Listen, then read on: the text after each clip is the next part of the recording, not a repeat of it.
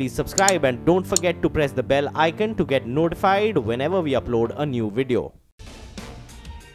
Hello and welcome to Chartbusters, the show we're going to highlight all the buzzing stocks of the day, also get you some expert advice on how you can capitalize and trade. I'm Nigel D'Souza, and with me as always, Mangalam Malu. Mangalam, Christmas Eve. But just look at that. Looks like Santa's come here. The Sensex, by the way, is moving well. It's moving towards the 34,000 odd mark. The breadth of the market as well is looking good. We're wearing red ties actually. But the market's green. So red and green both are Christmas colors. And as we speak, yes, the Sensex is moving towards that 34,000 mark. The big question, though, will be 10,500. Is that coming on Absolutely. The Nifty or not? But the mid-cap index, that party continues, right? Yeah, I mean, we're wondering whether or not we can end this year at the high point. Remember, the all-time high is closer towards the 10,500 mark. So nothing like it, right? You had such a good year, and maybe, in fact, we can move towards those levels as well. Absolutely. And a lot of stocks moving, a lot of PSU banks moving, but a lot of these ADAG group company stocks are moving to Reliance Infrastructure. That one is in focus. Remember, yesterday the company completed a definitive binding agreement with Adani Transmission Limited for 100% stake of its sale of its Mumbai power business. CNBC-TV18's Kevin Lee, he caught up with Lalit Jalan, the CEO of Reliance Infra, and began by asking him how long the deal closure will take and what are the regulatory approvals which are left. Listen in. Key regulatory approvals are already with us. So we already have the Bombay High Court approval for demerging the Mumbai power business into a separate 100% owned subsidiary. Now the key approval left is our regulators' approval, both for agreeing to the transfer of license as well as the subsequent sale, which we don't think is going to last more than the next 2 to 3 months. So we are very confident that the deal is expected to be consumed by March 31 of this year. And what happens to your debt post the deal once you have all the money coming in? The total debt at our infra level is 15,000 crores, and with the 18,000 odd crores which come in on the consummation of the deal, we expect to become debt-free and become cash surplus with about 3,000 crores of cash. And what plans do you have for this cash? I know you're setting up projects in Bangladesh. You also mentioned that you will bid for EPC projects like the Bandra-Versova Sea Link, etc. Where's Reliance Infra going in the next 2 fiscal years? We have stated our intent of being very lightly levered and also to focus on low capital intensity projects. So our next big focus areas are the construction business. So the Bangladesh project, our role is the role of a construction company, which we have won on international competitive bidding basis. So we focus on construction and low capital intensity defense business. So these are the future growth areas for Reliance Infrastructure.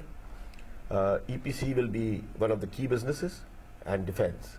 We continue to have our balanced verticals, namely the Delhi power business. We have our roads portfolio, we have our ownership in Reliance Power, we have the Mumbai Metro, and then we have all the arbitration of Delhi Metro and all the other arbitrations, which total to 10,000 crores, which are at various levels of approval. Any specific areas that you can look at now and say that these may not be core in the next year or two? No, I don't think that is clearly the focus areas for growth will be construction and defense. Okay. The other businesses are very good businesses, but they will not be for deleveraging. They'll be for creating value for the shareholders. And once this deal is complete, what sort of impact do you see on your revenues, and in which quarter will we see that impact coming in? How much will the dent in your revenues be? So if I see our total revenue today is in the range of 27,000 crores. So with this, about 30% of revenue goes down. So we expect that the full effect of this should come in Q1 of next year. Then the loss of revenue from Bombay distribution will be made up through construction business over the next couple of years.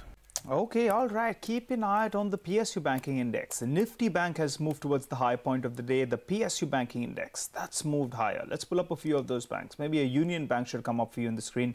That one, I think, is moving quite well. So let's get the intraday chart of some of these PSU banking stocks. In fact, they're already flashing for you. A lot of them are moving higher. PNB as well is moving higher as we speak. So let's keep an eye out on that one then. But let's get a quick check on the markets. Prakash Gabal joins in. Prakash, the Nifty is moving from strength to strength. I mean, we are expecting a low volume day, not much participation.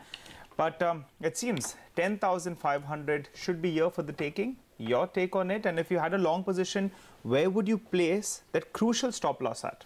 10,400. Basically, Nigel, the trend is still intact up, has not been compromised. 10,400, very crucial support. Where is the targets? The first technical target that I see is 10,515. Beyond that, 10,555, and then even 10,600 in the days to come. Of course, I won't be here next week, but looks like these are the days I'm looking at the target. So your question is 10,400?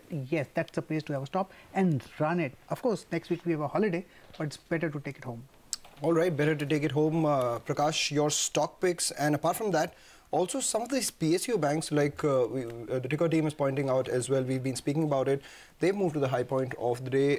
Any calls there? Yeah, looks like PSU banks are showing some traction, like Canara Bank shows some initial up move. Possibly we can see an up move in the higher regions or so in the days to come. Bank of India is also showing some resilience, not going down. Perhaps we can see an up move here. Bank of Baroda is looking good. I think, yes, PSU Bank is up, actually chipping in. All right, Prakash, thanks so much for your take on the markets, as well as, we want to get in a couple of picks as well. If you could tell us what else is looking good? I like two stocks basically. Dabur is looking good. Seen a good up move today. This up move should continue. The next technical target is around 360, 363 zones in the days to come. Stop below 350. And I like Maruti. That's heading to levels closer to 10,000. Maybe a day or two or three, but 10,000 is on the card. Stop below 9,600. Well, it's been a good drive actually for Maruti all through this year. The stock is moving towards that 10,000 odd mark. But Prakash, you're telling us you're going to be away next week, so you have a good break. Thank you. But before we let you go, yesterday you were telling us you're going to watch Tiger Zinda Hai. You liked it? Oh, I loved it. What an amazing movie. It was superb. One of the best Salman Khan movies I've seen. Oopsie. Oopsie. Okay, then before we get in our conversation, just take a look at DCB Bank. The public sector banks were moving. DCB Bank now has moved to the high point of the day and moving with a fair amount of strength. DCB Bank should come up for you. There we see a big spike on that stock. But the big spike has come in for all the Salman Khan fans. And as that has happened, just take a look at PVR. That stock is up about 13% ahead of the release of the sequel of Ek Tha Tiger. Tiger Zinda Hai releases today with some power-packed chase action sequences and definitely the swag-filled songs. We discuss a lot more about this film with Kamal Gyanchandani, the CEO of PVR Pictures. That stock there you can see it up 12.5% this week itself, ahead of that big release. Thanks a lot, Kamal, for joining in. This year has been very bad as far as films are concerned. Apart from Bahubali, no big blockbuster coming in. The last bastion of hope really for films is Tiger Zinda Hai. Do you anticipate that kind of revenue jump up coming in on the back of this film? Yes, firstly, a small correction. This year has been a mixed bag. I won't call it a very bad year because we recently had Golmaal, which turned out to be a big success on Diwali. And that coupled with Secret Superstar did, numbers which were much more than what we expected. Coming to Tiger Zinda Hai, the advance is unprecedented. The kind of response, excitement that we're seeing in audience is unparalleled. I mean, one reason also could be the fact that for the last 30 odd days, we haven't had any big film apart from Fukre, which also did really well at the box office. But all said, the advance is fantastic. The early reviews are looking very, very strong. I think we have a big blockbuster in our hand. All right, so you're sounding quite confident, Kamal. We look at the Bulls and Bears. If it's good, then it's going to be Tigers. going to be swinging in your way. But let's get a couple of details from you then, Kamal. What's the expected occupancy? Yeah, you must be having a sense of that, and also pre-booking. You'd be having a sense of that as well. So what's that number? Is it up to your expectations? We've sold roughly 25% of the capacity that we've allocated to Tiger Zinda Hai. 25% of the first 3 days has already been sold. And considering that most releases, including Tiger Zinda Hai these days, come with a saturated release plan, as in they tend to go out with large number of screens, large number of shows. Selling 25% of your capacity pre-release is a fantastic achievement. Looking at that, I think Tiger Zinda Hai in the first 3 days would easily do somewhere around 75% occupancy. Okay. And then thereafter, the weekdays would depend on, you know, the kind of word of mouth it generates, the kind of leg it shows at the box office. But 75% occupancy on the weekend is definitely on the cards. All right, 75% occupancy on the weekend, a lot of people coming in, 25% capacity, something that you've sold already. Kamal, these are good indicators coming in from you. Just a word for both the investors and the movie goers. How much are the tickets priced on an average basis for this film? Last quarter, the average ticket price for PVR was around that 210 rupee mark. If you could tell us how is that average ticket price in this quarter? Well, the blended average ticket price for this quarter would be around 210, give and take 2 or 3 rupees here or there. As far as ticket pricing on Tiger Zinda is concerned, it's at par with any other blockbuster ticket pricing. You can draw parallels with the ticket pricing that we had for Golmaal 3. So there has been no increase in ticket prices per se for Tiger Zinda Hai. And average ticket price is you know, around the mark that you just mentioned. You know, Kamal, you're saying Golmaal was very good. I mean, that's got a good response. Tiger definitely zinda hai as per what you're saying. So quarter 3 should be damn good, yeah? I mean, we are talking about 210 rupees of average ticket price. I mean, it should be a very good quarter. Also, I think enough we have had of Tiger. What about Star Wars? Star Wars, what was the response there? That as well would have done well, isn't it? Well, it did well, but to be honest, Star Wars is a property which is more US-centric as a property, and there are certain international markets which tend to really do well with Star Wars. Traditionally, Star Wars has not been a big property in India. That said, with every edition that comes out, the property has been growing because of the way Disney has been handling it. You know, the whole Disney marketing machine, the way they package the film, the way they sort of... So, Kamal, let's get back then to the quarter 3. Quarter 3 is going to be great, isn't it? You must be having some kind of ballpark footfalls number in mind. And what was quarter 2 as well? You know, we don't have that really updated with us. If you could help us out with the quarter 2 number. And what should quarter 3 look like in terms of a range? I don't have the numbers in front of me. Quarter 2 numbers are published, you know, freely available on various public platforms. Unfortunately, I don't have them in front of me. And Q3 numbers is something that we would announce in January. I would have to request you to wait till then. Just a mark of caution, Q3 was impacted a bit because of delay in release of Padmavati and the whole uncertainty that came with it. So there would be some impact of that in Q3. That said, I mean, kindly wait till January and we would be announcing our numbers then. All right, Kamal, you know, before we let you go, you've been sounding quite optimistic about this film. You gave us the caution with regards to Padmavati as well. You spoke about 210 rupees as your ticket price, but your revenue streams are 2 others as well, the F&B as well as ad sales. So, two-part question then. One, did you suffer any loss of ads because of the delay of Padmavati? And secondly, for Tiger Zinda Hai, have you sold your ads at a higher rate? And can we see that bump up in the 3rd quarter as well?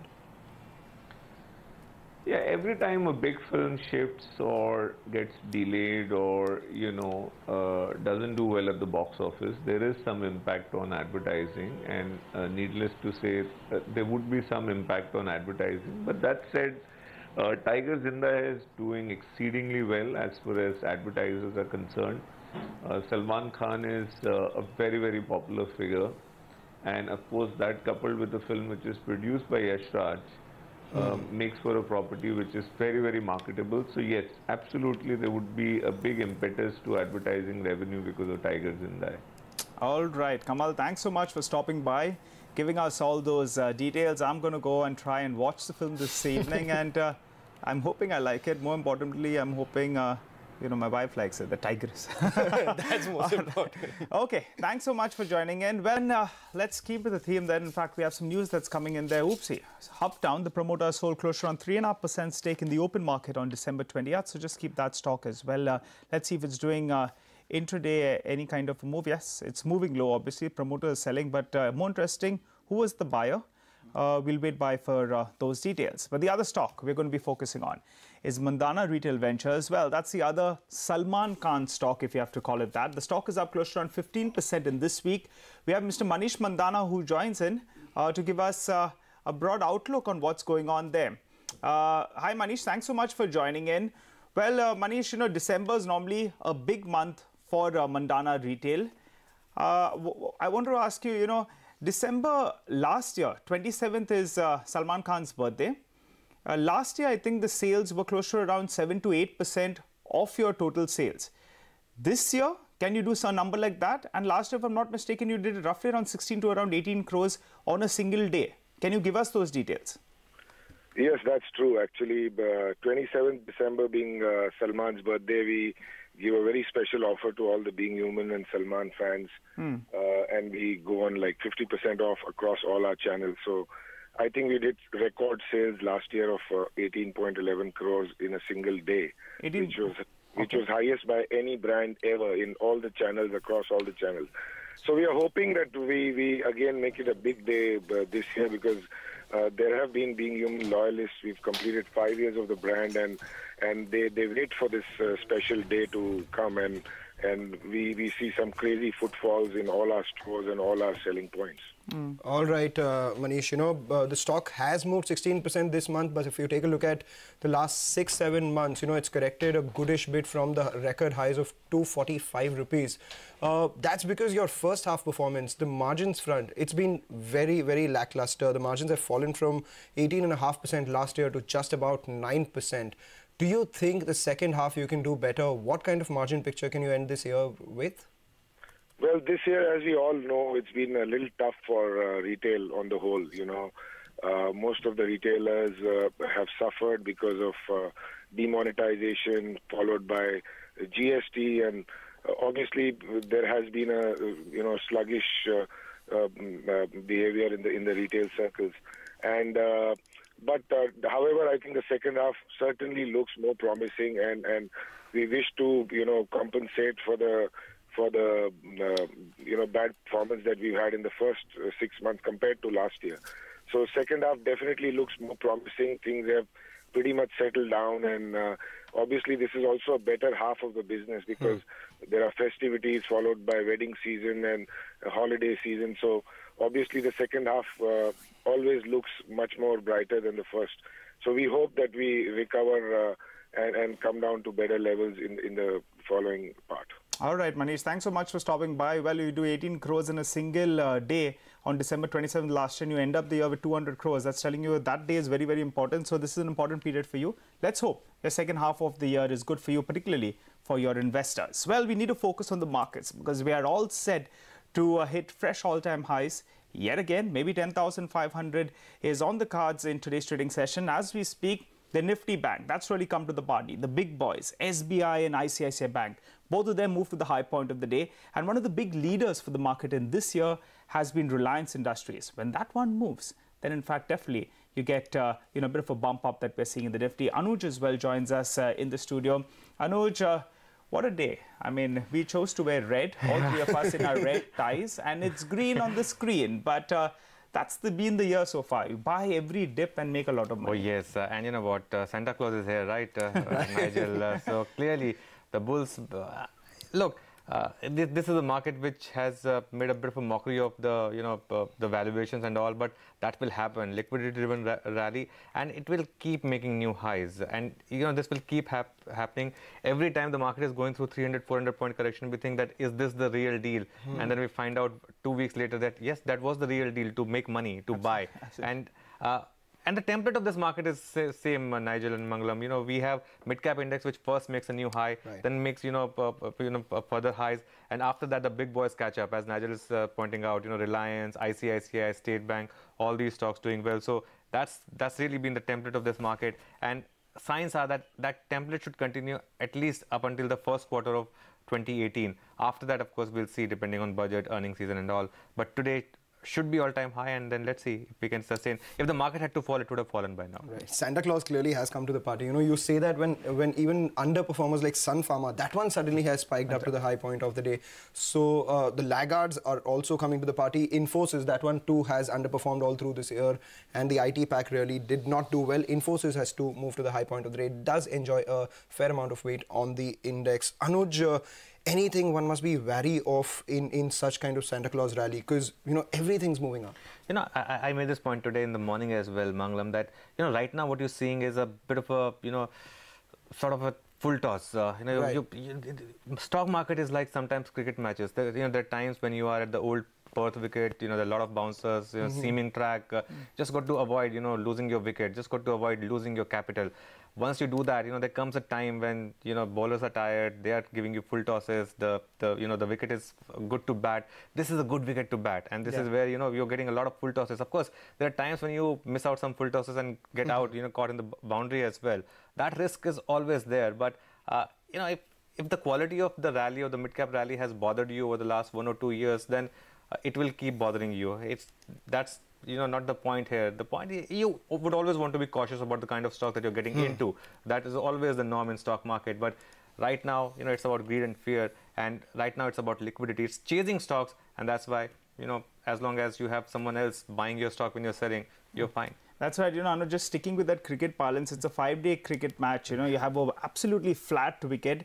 The Bulls, they are batting. The Bears, they're coming in, they're running all 4 days, you know, and they're not able to really get the Bulls out. It's been that sort of market for us. We have moved to the high point of the day. Well, remember, you know, today we would say that some of those traders are going to go on leave. I mean, poor them, they would have missed out on a good rally that we are seeing. Every sort of, any kind of move is a big miss. We moved towards 10,500 today. You know, I tell you something, good traders are, participating in this market, but the ones who are missing out are the FIs, right? And they have missed out all year. They have missed out all year, of course.